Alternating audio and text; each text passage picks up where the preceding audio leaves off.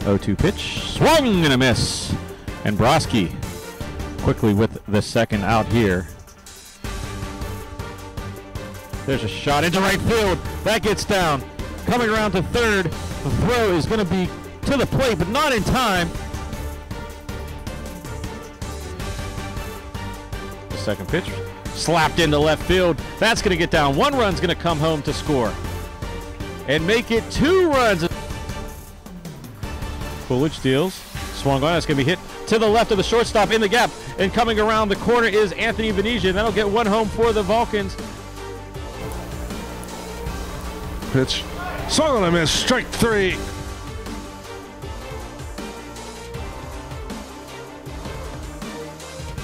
That one's hit back in the middle. Over to second for 1. The first 2, double play.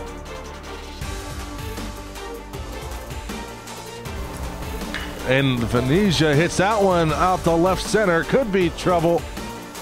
Oh, back to the warning track. They'll make the tag. And now extend the lead, making it 6-2 Cal U. And Miller hits that one out in the right center field. Oh, that one's going to get down. It's going to go to the wall. Oh, extra bases. 1 run comes in.